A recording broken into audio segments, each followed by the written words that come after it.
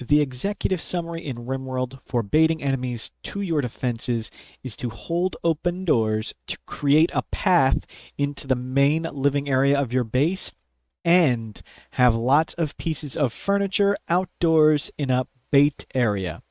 The best method is it depends, and we'll get into what it depends on later. Collision is when enemies are limited to one enemy per cell. The executive summary for activating collision is to either have a turret, and unpowered works just fine, in its own little room with a closed door, or having a small collision chamber with one closed door facing the enemy.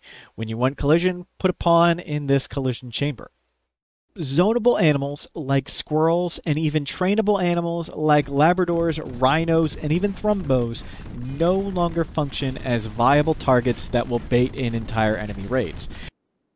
A single Pathable colonist can bait an entire standard enemy raid. A large amount of Pathable furniture may not bait an entire standard raid, but it usually will lure most. The more furniture, the better. Pathable means that the enemy can walk to the exact same cell. This colonist is pathable. The enemy can obviously walk to the same square. Held open doors, fences, and similar do not prevent pathing. The colonist is still pathable. Long and winding path, giant maze, still pathable. Closed door, not pathable. Closed doors prevent enemy pathing. Deep water, not pathable. Even though the enemy and the colonist can shoot each other, this colonist is no longer pathable.